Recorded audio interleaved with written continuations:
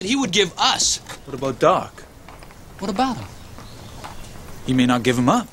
Well, then he's just gonna have to suffer the consequences, isn't he? Isn't he? I mean, we wouldn't be in this situation if it wasn't for him and that whore wife of his. And you wouldn't be in this situation if you'd shown some respect for other people.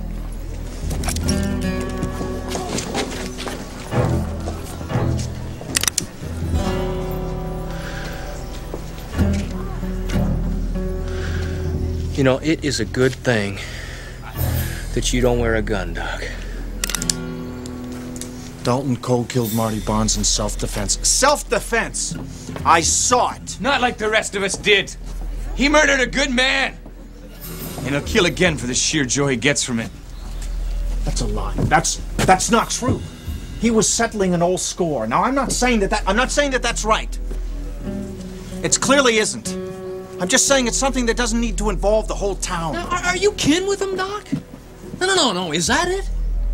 Is that why you're siding with a known killer rather than standing up with your neighbors? I'm siding with what's right for everyone, not just a few men.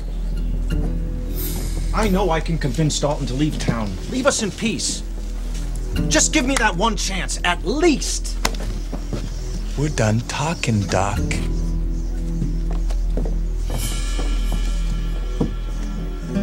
You heard him. Now you best take your wife, make yourself scarce.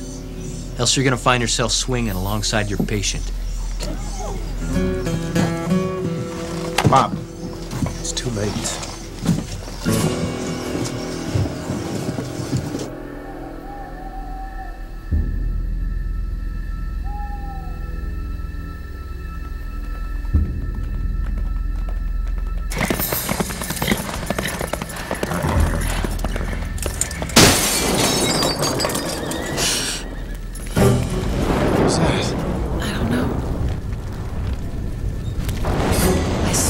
I smell smoke.